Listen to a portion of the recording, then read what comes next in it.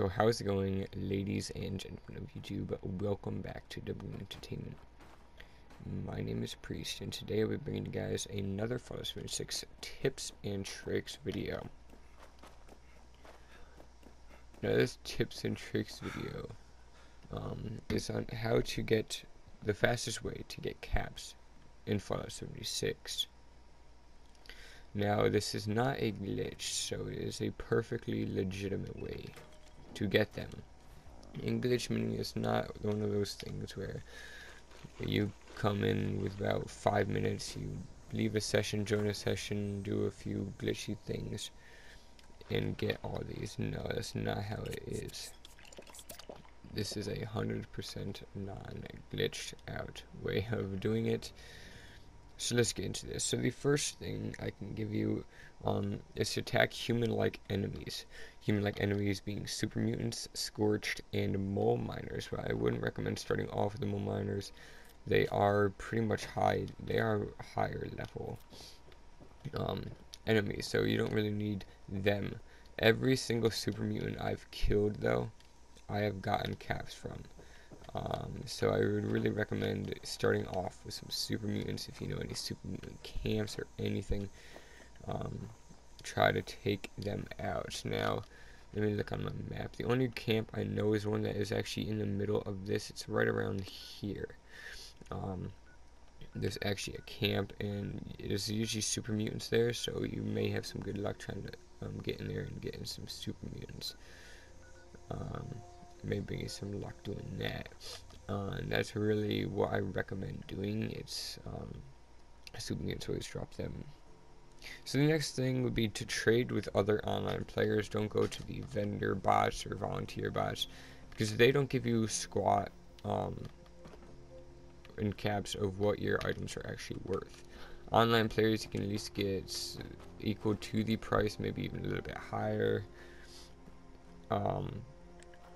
It all depends, and I really recommend that you do that. I really recommend that you would trade with other online players, beating trading with the volunteer bots. The volunteer bots do nothing for you. They don't give you squad what anything's worth. Like I said, it's a waste of money. It's a waste of time doing that. But I mean, if you're too afraid or you're too shy or anything to ask other online players to trade with you, where you might be nervous because they're much higher of a level than you are. I'm only level 34, and if a level 1 asked me to trade with you, trust me, I would. I'm not a jerk. I'll give you guys deals.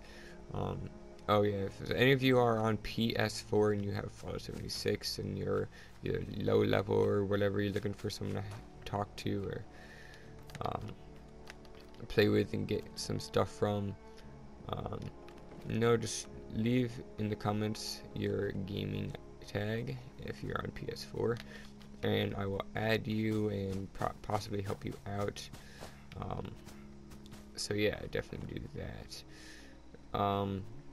Oh yeah, so to get into the next thing is level up your luck perks. Luck perks would be the thing that would get you there's certain perks in the luck stats that'll get you to get more coins, or more, not coins, what we're talking about,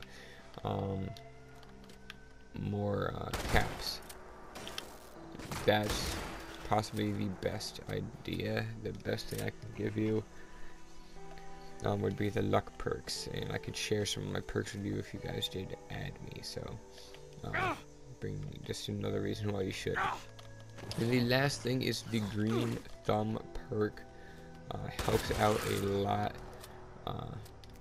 when it comes to getting caps. The green thumb perk, basically harvesting 2 times as much stuff. Like when you harvest one like mutt fruit or tato, you'll get 2 of them instead of just 1, and it's really useful. That's really effective. I would definitely recommend doing that because it'll really help you out when you are playing solo or even with a group. But that's pretty much it. There's not too many hacks or cheats or tricks, tips to get coins.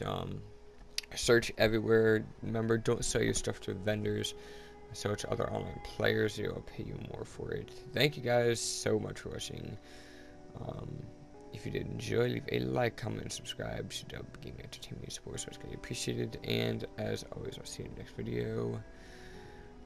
Thanks. Peace out.